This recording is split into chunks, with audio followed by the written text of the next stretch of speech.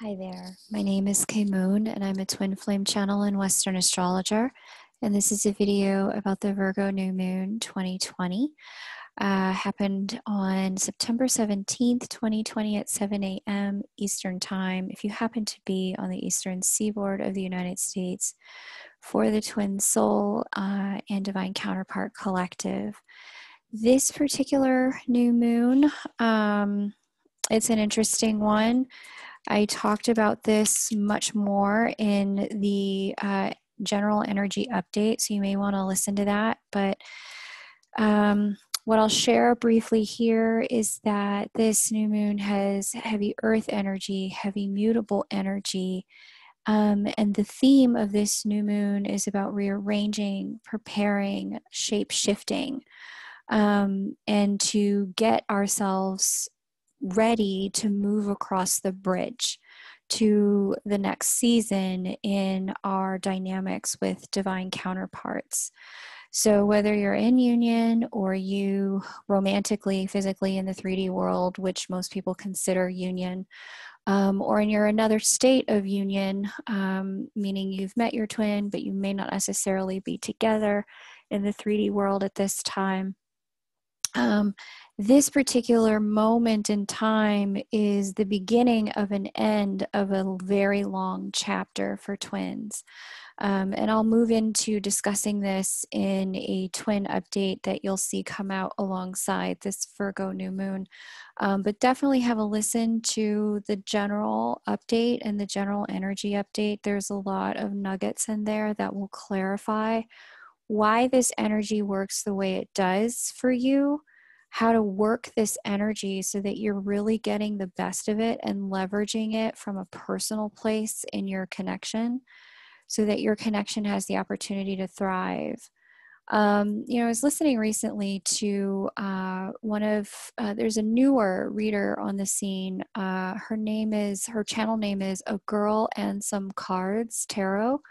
She's an excellent reader, and she had shared that she was recognizing that people on her channel, and she said it so beautifully, that the people on her channel really only watched the love readings, but not the other readings. And she said she was really heartbroken by that because it was all of the information and time and intention she had put into the other readings that made it possible for people to get the best out of what was unfolding in the love reading components. And when people would opt to skip that, but only choose to look at the love reading component, they were actually doing themselves such a great disservice because the tools and the information that would create the clarity they needed to move their love relationship forward, all of that information was actually in the other reading. The love reading was just kind of at the high level weather report, what's happening, but the actual capacity, the information they needed to make change was elsewhere. And I heard her say that and I was like, good for you, girl. Like, well put, well said. That is amazing that you called it out, because frequently I see the same phenomenon happen on this channel, because people want to know what's going on in their twin connection. But the reality of the way twin and divine connections unfold is by being able to be deeply connected to self while also being connected to the other. Most of us try to operate our connections by trying to figure out how to get deeply connected to the other person, most of the time abandoning ourselves in the process. And the way the energy updates work for the Lightworker and Ascending Collective is that they are the container in which the twin readings are actually understandable. By listening to the twin reading, if you're only listening to that, you're getting about 30 to 40% of what actually is going to matter to you. The things that are actually going to shift you and help you move your connection forward are the pieces in the Lightworker energy updates that facilitate that first piece of the equation, deep connection to self. So I share that in both applause and echo with that sentiment, that there's if you're serious about wanting your connection to actually take shape in a new way, whether you're in union and you want to move past states of conflict and fallout, or you're, in union and you want to be in greater harmony with your capacity to deliver your divine service work, or you're in some state of otherwise union, connected, spiritually, just, physically in some sort of separation, the general light worker energy updates will help facilitate and ground you into that understanding of self first, deep connection to self first, deep awareness of self first, so that you can make the most of what you can have in the connection, what's possible in the connection. The potential only is unlocked when we are deeply connected to self first, and then from there able to stay connected to our divine counterpart, our divine other. So I highly, I echo, applaud, and encourage what she said. I agree with it wholeheartedly, and I felt the need to echo it here on my channel, because it's something that I care for you guys a lot. Sometimes I get frustrated and I get like really sad, and I sit and I listen day in and day out and read all your messages in my inbox, and I'm like, gosh, like, God, if there's something I can do to really help people move beyond states of, separation and heartbreak and loss and distortions around love, show me. And the thing that God continually places in my heart to do is to show you how to get better connected to self, to your own truth, to the divine. And that information isn't just in this reading. So rant over. Thank you for listening. Let's get into what's going on for twins at this new moon. So as I mentioned briefly, the energy is rearranging, preparing, and shape-shifting. Because there is a very new energy coming up very soon for twins, as soon as we hit the solstice. And actually just a little bit before that, December 21st, 2020, there's this energy that's coming forward where there's harmonious communication, and one of the largest and longest both union and communication windows opening up for twins. But in order for you to unlock the potential of it, because it's a sextile window, it's not a trine window, the sextile windows require us to do a lot of our own effort in order to receive the benefit. The universe will bestow the blessing, but we have to also have our oars in the water and be willing to row our boat, both twins at the same time, in order to be able to get the benefit of it. So this particular new moon is a preparatory state. This whole year has been a preparatory state for this coming opening grand union window where both twins sit in harmonious signs for a full year. There are aspects of next year that are more harmonious than others, pockets that are less harmonious than others, but this particular time period is kind of like the last call for, getting yourself fully in order and getting right with who you are and where you've been in your connection, where your wounds are, what still has to be worked on, so that the coming union window and harmonious communication window for divine counterparts is something that you have the opportunity to timeline jump with. Instead of going back into another cycle of lessons and learning, you can move into a cycle that has a higher octave of lessons and learning, that has a lot less challenge and a lot more peace, a lot more acceptance, a lot more harmony and unity between you and your counterpart for where one another is at, whether you're together or not.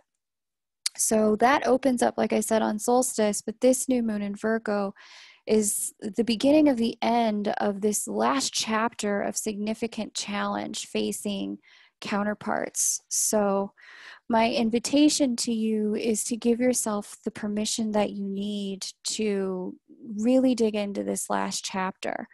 get a personal reading, do some personal shadow work, get yourself grounded in whatever your personal work has been for this year, so that when the moment of transcendence comes, you're not still dragging along all the baggage of pre-2020 and 2020.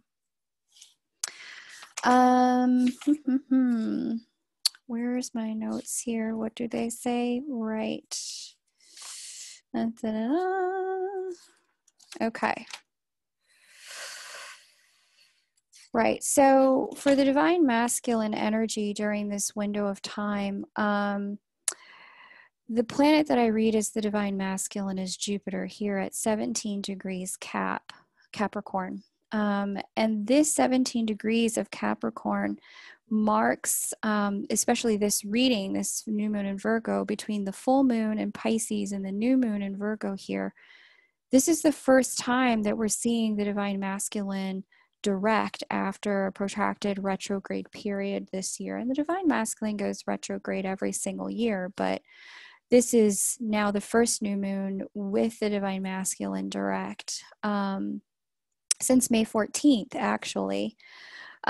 This period between May 14th and then the first week of September, when the divine masculine was retrograde, normally in astrology, Jupiter represents faith, hope, optimism, our higher ideals, our religious beliefs, and what we're willing to strive for, as well as our capacity to expand and grow. When Jupiter moves retrograde, all of that energy, instead of being out in the world, moves internal. And so while we may not be able to find a light outside of us, it's our time and our chance to turn inward and find the light within.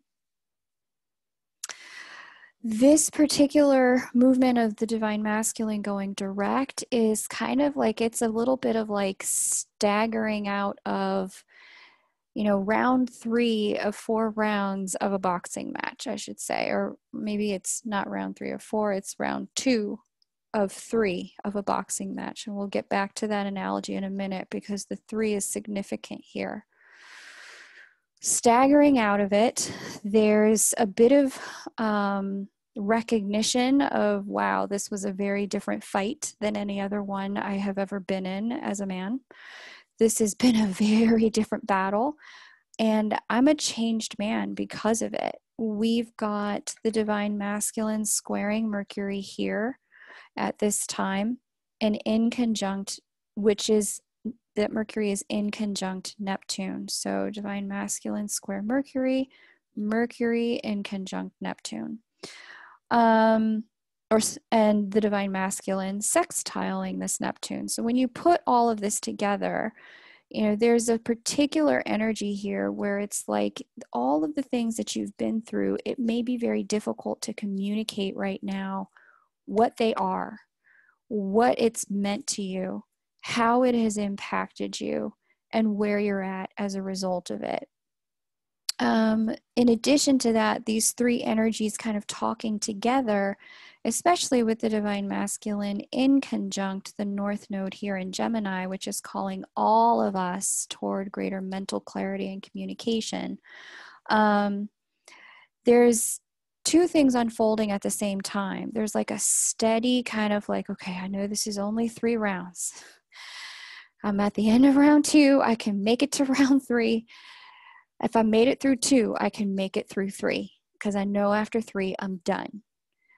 And there's that steady kind of rebuild of hope and optimism and faith in the future now that Jupiter is moving direct. There's a rebuilding of possibility in our minds and in our energy fields here.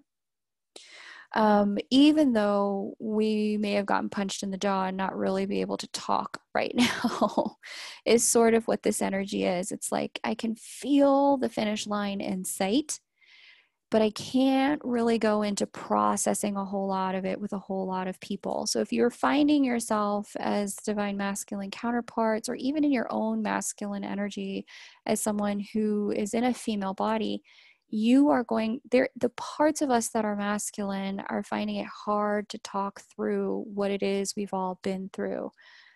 And no wonder 2020 has been such a doozy. Such a doozy. And so when I say, 2 rounds out of 3 down, what I'm talking about specifically here, Divine Masculines, is this meetup of Jupiter with Pluto. What we've got here is Jupiter having done a conjunction with the Lord of the Underworld, the governor of death, afterlife, and rebirth cycles, the holder of all of our fears. Jupiter has met up with this particular figure in the zodiac twice and will meet up a third time. So we've done 2 rounds. We've survived 2. We've got 1 more to go. The first one was on April 15th. The second one was on June 30th. And then the last one that's coming is November 12th. And I expect the last one will kind of be a little bit easier because both planets will be direct at that time. That second one, June 30th, was probably the most difficult because both planets were retrograde. The one on April 15th was most likely the biggest shock. All right.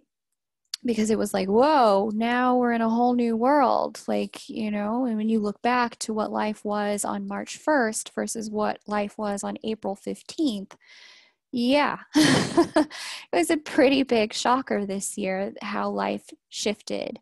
And then what the cascading impact of that meant for our individual lives. So did 2 rounds. We've got 1 more. We can see the light on the horizon. We also, at this lunation, we have an inconjunct from Vesta and Venus to where the divine masculine energy sits here in the chart. Inconjunctions are really hard energies to balance, to make work together. And so you may be finding with these 2 energies talking to one another in this way that who you are and what you're meant to do and what you're here to do is at odds in some way, very specifically with the way you make your money. And you may be wondering or struggling with figuring out how to be who you are, who you want to become, and how to be a financially sound person at the exact same time. This is a really tricky thing that most people are navigating this year in 2020. How do I be me in the midst of this global circumstance while also dealing with, the way the circumstances have impacted and created a deconstruction in my own life and the structures of my own life? This is a time where you'll feel it a bit challenging, all of 2020 truly, but specifically now, to be yourself and survive, to feed yourself and provide for others. So while the self is really kind of getting this, 1-2 punch, the only thing that may make sense to you, because this is very much an either or kind of energy, the inconjunct, the only thing that really may make sense to you is continuing to make the money any way you can. Since it's the one thing you can do that the people around you value, and it's the one thing that if you have a job or way to make money, it's like the one thing that you can kind of hold on to in some way, shape, or form. So it's okay. Twins who are in union of a 3D physical romantic sort, this may have presented as a bit of a challenge with how to express your value in the world, given how the world is changing, and how to rebuild certain structures of your life and maintain your sovereignty and your power at the same time. There's a bit of a conflict between this is what I need to be sovereign, and I actually have to do these other things to rebuild, but that might mean I need to borrow money, or I might need to stay with other people, or that might mean that I have to hold on to this thing I'm really ready to give up and let go of for a little while longer. This could also be a conflict between personal values and how you're living coming to the surface, coming into awareness, where it's just a particular kind of sharp clarity around this is what I really want. This is where I'm really at. And the 2 things They're not even on the same planet, let alone the same map. So the opportunity for transformation and change is coming. It's definitely coming, but this particular new moon is an important step because it's the step that allows you to have the awareness of how things need to change. This is giving you that clarity so that you can chart a new path forward in your behaviors and actions and in your choices, because the divine masculine has been sitting here all year in an earth sign. This energy for our masculine energies is calling us to transform our 3D physical world, our money, our structures, our jobs. Not just think about change, but be about change. And this particular new moon has a very heavy earth energy to it with transformation, mutable energy to it as well. So this is about setting the intention both in our spirit and in our deeds. So, if you're listening and you're like, yeah, I know, I see it, I'm just really stuck. This is a great time between now and the end of the year to book a personal reading with me, because in the personal reading, we can dive into, okay, what needs to shift here in order for me to take advantage of this energy and be in flow with the energy so I'm not swimming upstream. There is definitely for all of us a divine invitation to change this year, to transform. If we're swimming upstream instead of working with the current and using its power as our own, if we're trying to swim upstream, it's just going to be more complicated when we get to the new beginning energy later. We're going to feel more conflicted and have even more things start to feel like they're falling apart. So to get a personal reading with me, just go to kmoonastro.com. You'll see the personal reading little square link there so you can book one. Most of the readings for October are already sold out. Yes, September sold out weeks ago. There's nothing in September. There is still an opportunity to book for October so that way we can square up this energy before we close out 2020, so that 2021 can have you will be among the people who are catapulting forward instead of the people who are still dragging 2020's baggage behind you. Okay. Also, if you are watching and listening and you listen to these updates so that you can understand what your divine counterpart is going through, I highly recommend signing up for Star School. Star School 101 and 201, Astrology Basics and the Astrology of Twin Flames will be launching soon. If you're brand new to astrology, 101 is a great place to start. 201 will help you understand more of the things happening as you look at your chart and your counterparts' charts going forward. And if you're already familiar with astrology, know that 101 is a working class. In 101, what we're going to move through is a workbook that will allow you to break down your counterpart's chart so that you can create better compassion and clarity about the parts of them you haven't been able to see, so that you can be in better communication and connection with them.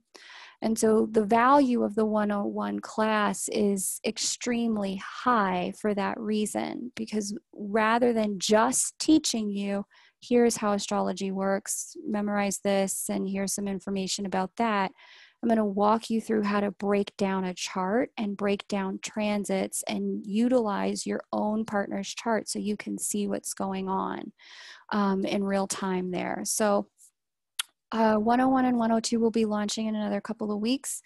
Subscribe to this channel. If you're not already subscribed, subscribe so that you can be the first to know through the channel. And if you're already subscribed to the channel, subscribe to the private list. The link is below this video. The private list will allow you to be the first to know when Star School launches. I'll tell them first. The first 50 people who sign up will be getting some very special gifts and additional information from me to help them move through 2021 a lot smoother. So definitely get on the private list if you know you kind of like to have those added bonuses whenever you purchase something. Okay, So let's talk about what the Divine Feminine is doing, because her heart leads the way was the message my guides gave me this year, about how 2020 was going to work for the Twin Flame and Divine Counterpart Collective. And guess what? She's out here at 29 degrees, whereas the Divine Masculine is back here at 17 degrees. So, yep, absolutely. It's her heart leading the way forward. She's further along in the journey of 2020 than he is. And they both stationed in these two signs, Libra, her, Capricorn, him, for the majority of this year. But she's going to leave her station sooner and move into the next sign than he will. He doesn't move until December. She moves literally now. So the very last degrees of Libra, she's had that extended stay in the sign of balance from last November, which is, many of you have reported in November, a lot of things shifted between me and my counterpart. They were supposed to. As the Divine Feminine counterpart moved into the sign of balance, there were several things that were meant to happen for her.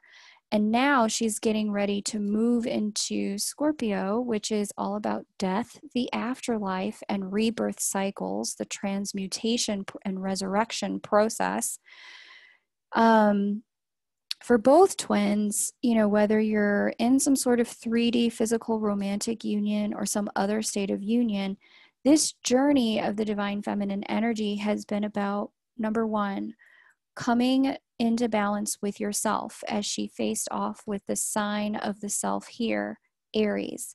Number two, seeing your imbalances in relationships for what they are, because she's sitting in the sign of relationships and partnerships, seeing them for what they are, without blame, without shame, without guilt, without story, without meaning making.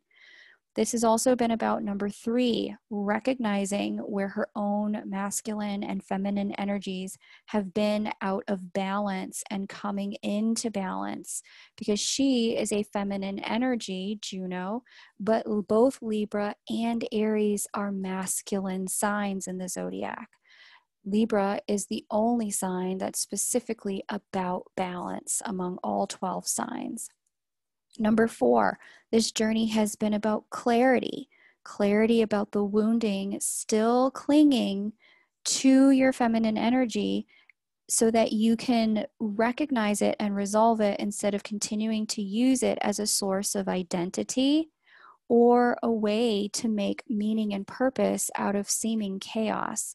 Releasing the story frees you up to live in divine will and divine purpose, and allows you to release the attachment of the story from the ego template in your physical being. And this is because she's sitting here again facing the sign of the self, and she faced off very early on in the year with Chiron, who highlighted all of her wounds for her. Number five, this has been about releasing the parental templates of love and relationship so that she can anchor divine love. And this is because she's been squaring off with the sign of family here, Cancer. So if you had a family template around love that included lots of destructive patterns, this year was your year to get clear about it, deal with it, release it, so that when we move into the rebirth energy coming very soon, it's no longer a part of what you're rebirthing. It's no longer a part of your energetic framework. Number six, this is also about releasing the structures of a life that no longer serves who we are, so that we can align with a life that's a reflection of who we are becoming. And that's because she has been squaring off with the sign of structure over here, Capricorn, all year, where the Divine Masculine has sat. What a ride. Oh my gosh. Have we been in for it this year? Divine Feminines, you're not the same energy that you walked into 2020 with. You're just not. This next bit, the trip of the divine feminine through Scorpio, is going to be about shedding the last of our shadow before being reborn into the season of truth and light, which is the sign of Sagittarius, for an extended stay in Sagittarius. That'll be a year-long stay there as well, mostly a year. So this is, as I mentioned, a great time to get a personal reading, because especially as she moves through Scorpio and before she anchors in Sagittarius, and even when she anchors in Sagittarius, all kinds of revelation and truth will come up so that you can continue to shed the baggage. When you drop 2020, you're going to be dropping many, many, many years of stuff off at the recycling center so that it's no longer weighing you down. Again, you can get one over at kmoonastro.com. We're booking into October. We're at the end of October right now. Readings will open up for the beginning of November very soon. Both twins will soon move into one of the longest communication and union and harmonious windows that I've seen in some time on the solstice. But our ability to really take advantage of that, as I mentioned at the start of this video, is based on our ability to be deeply connected with ourselves while remaining connected to another person. The 2020 challenges presenting through the feminine energy this year have really prepared our feminine energies to be of service and to be a beacon at a much higher level in 2021. And that's true for both twins who are in union and twins who are in a separated state of union. The Mars retrograde opposite her at this time, here's Mars retrograde, opposite her energy at this time, and she's also in conjunction here with Haumea, the creation goddess, are showing her where she needs to dig deeper into her own rebuild and reconstruction, and where she needs to source her balance so that she can be the sorceress of her life and what happens next. Notice that she sits in air and fire. This is the axis she's been on all year, air and fire. Air and fire are about spirituality and mentality. What comes through the spiritual frameworks and template anchors itself into the mental template next. So there's a real capacity here to call in and create what you want via your spoken word and via your vibration as we move through this cycle. So this is a great time to re-listen to the Sag Gemini eclipse message, the general one, not the one for twin flames, because that's where I broke down, now that we have the nodes in Sag and Gemini, and we also have, those are mutable signs, we have a mutable new moon here. This is a perfect time to anchor into what does it mean to bridge ourself from one chapter of our life into the next consciously. What does it mean, and how can we actually take what was good from the last chapter, drop what didn't serve, and walk into our future in a way that's both impactful in a positive way for others and providing an expansion of our soul and our divinity incarnate on earth for ourselves. So this is a really, it's just, I don't know, it's a transformative time, and we always knew it would be. Virgo season always is. Mutable seasons and mutable energies are bridge energies. They take us from one energy into the next. So I highly recommend, if a reading isn't right for you, get a healing. This is a perfect time to get healings. This is a perfect time to step into coaching. I've had a lot of coaches on the channel and I've interviewed over the course of this year. Find someone who resonates for you. Get the support you need. Do your shadow work. This particular moment, if you can end this chapter well, it'll facilitate a smooth launch pad for a new beginning. I thank you so much for subscribing, for listening, for sharing this across whatever platforms you've been sharing. And just know that I'm cheering for you in whatever state of union you happen to be in with your divine counterpart. this next step is going to be a real breakthrough for all of us in profound ways. So I'm cheering for you. The first step, though, is always get more deeply connected to yourself while also staying connected to your divine counterpart. This is how love opens up on planet Earth for all of us. Thank you again, and I will see you on YouTube soon.